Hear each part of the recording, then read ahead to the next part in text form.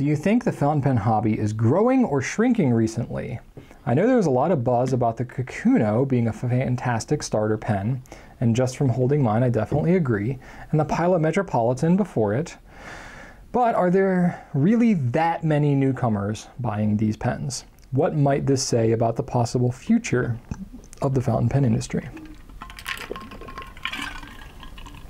Great question.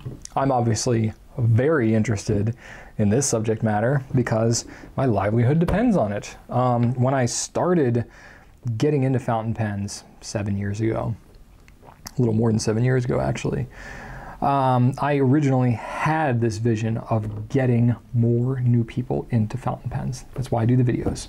That's why we focus so much on affordable pens. Yes, we have a lot more expensive pens now that would definitely not be considered newbie pens, but that's really kind of where we started out. And it was always been my dream to get new people into fountain pens. That's really what was the motivation for starting out doing this. So pens like the Kakuno and the Metropolitan really excite me because they're high quality pens that are relatively affordable that will be really great introductions to the fountain pen hobby. So as far as how many people are actually doing it, so I can't speak to like definitively on the industry as a whole because for one, I don't know how big the fountain pen market is. It's a very much a niche interest, and with niche interests like with niche interests like these, there's not always great data out there about how many fountain pen users are there, especially in the US, because that's primarily who we serve. How many fountain pen users are there? How many fountain pens are sold in the US every year? How many, you know, a lot of the companies that are selling these things like Edison, Keras Customs, Noodlers, all that, they're privately held small companies. There's not information out there gathered about how many of these pens actually sell.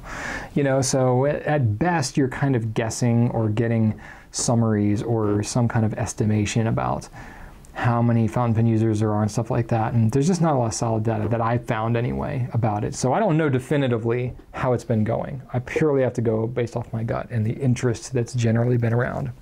From talking to people, well, from having been in the industry now myself for 7 years and then talking to people that have been around for even longer than that, it's definitely kind of a commonly resonated thing that the uptick in interest in fountain pens has been real over the last 5 to 10 years.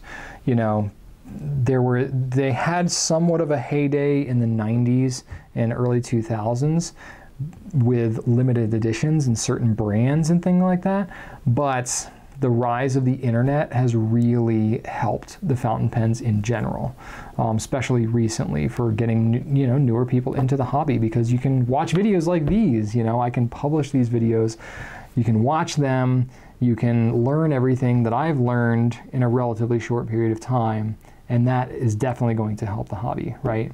So yeah, I would say that pens like these definitely help.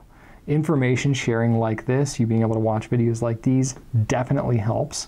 And that has been a much more common thing to have happen in the last 5 years, 10 years. As far as how much of an impact, I'm not 100% sure. I don't know that one specific pen like the Kakuno or the Metro really changes the whole situation, because it's one pen, really. There's a lot of different brands, a lot of different pens out there. I think it's kind of a drop in the bucket for the market as a whole, but certainly it helps to generate the spark, the interest, the passion for it, and I would say it definitely has a very positive impact. But it's not like, we're only one retailer, and there's a lot of retailers out there, not just online retailers, but brick and mortars and stuff like that too. I would say probably the majority of pens that are sold still in the US are brick and mortar. I don't know that to be sure, but I think there's a lot of stationery stores, bookstores, things like that. Those have maybe not been so much on the rise in the last several years, except for the ones that are starting to sell online, and are able to kind of manage both.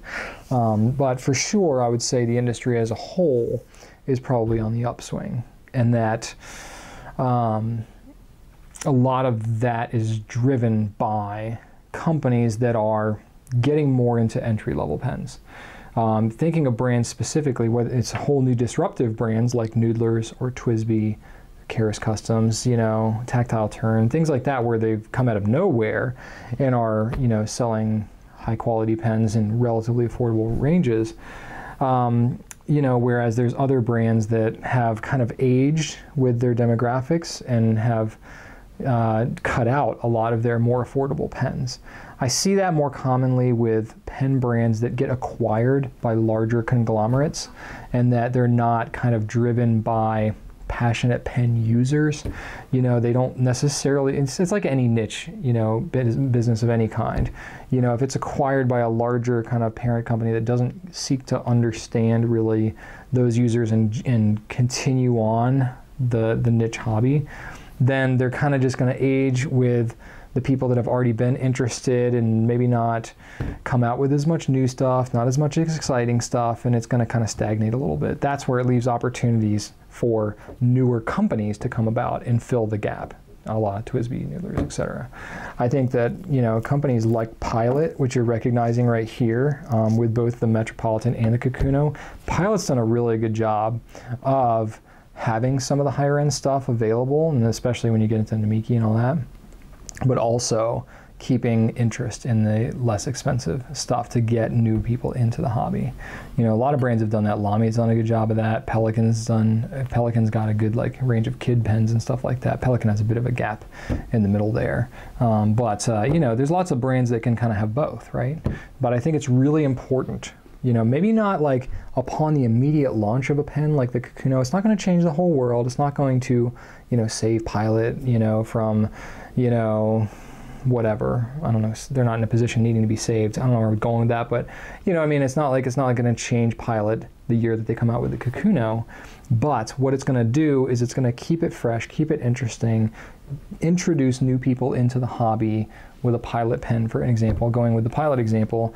And then as they get more into the hobby, if they do, a lot of people drop off and get into other interests, but people that really continue with fountain pens, they then would look at, oh, okay, how about the, you know, Custom 74, or how about the Vanishing Point? How about the Custom 823? How about the Namiki pens? You know, they would stick with the brand, because when you introduce someone into a brand, into their fountain pen world with a high quality, affordable product, you tend to get a lot of loyalty by doing that. So I am always pushing any of the vendors, any of the manufacturers that we're dealing with to say, can you guys please come out with some good intro level stuff?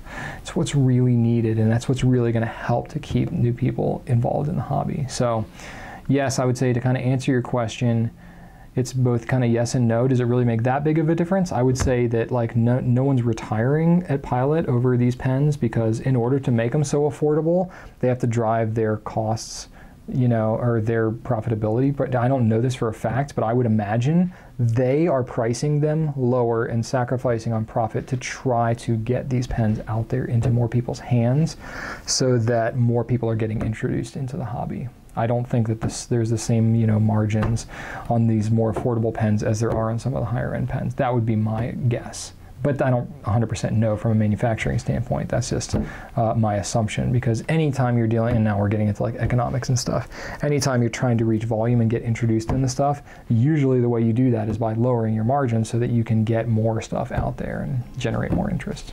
So usually lower price means higher volume, you know, go figure. Economics 101, right?